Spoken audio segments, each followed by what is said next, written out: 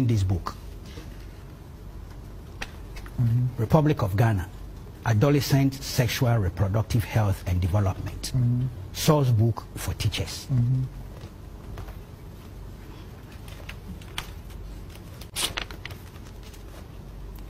This is 2015. The preface, if I would read portions. Please do. Like millions of young people around the world, Ghana's adolescents and young people need accurate and comprehensive education about sexuality, the operative word, and reproductive health, to practice healthy sexual behaviors. As young people approach adulthood, they face many conflicting and confusing messages about their sexuality. They are also inadequately prepared for their sexual lives, and this leaves them potentially vulnerable to abuse and exploitation, unintended pregnancy, and sexually transmitted infections, STIs, and HIV. Against this background, the Ghana Education Service continues its efforts to prepare adolescents aged between 10 and 19 years, who are currently, I'm sure they wanted to say 31%, but they say 31% of the total population in Ghana, to become healthy and responsible adults.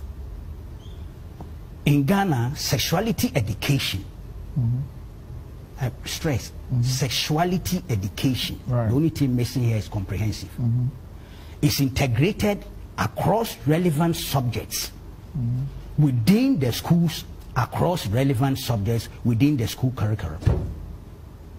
This is a Ghana government, or if you like, Ghana Education Service document. If you go to page 11, you are given the target groups: teachers of first and second cycle institutions, tutors of colleges of education and polytechnics. Focal, I'm not sure we should go through all that. Then when you come to pages 104 to 107, they have the diagrams of the prick, the male organ, and then the woman one. Yeah, we are able to say vagina, and we have nothing against that. Penis, and nothing against that. Why can't I use my language? The only thing is that it's not a tree program. I hear you, sir. Okay? And then, if you come to page 137, the glossary thing, in order for people to understand what they are going to teach, you have there gay, men who are sexually attracted to people of the same sex, that's men; lesbians, women who are sexually attracted to other women; and then masturbation, rubbing of sexual organs and penis or test or clitoris in order to experience sexual satisfaction; oral sex, sexual activity through the mouth. This is sexuality education for ages 10 to 19.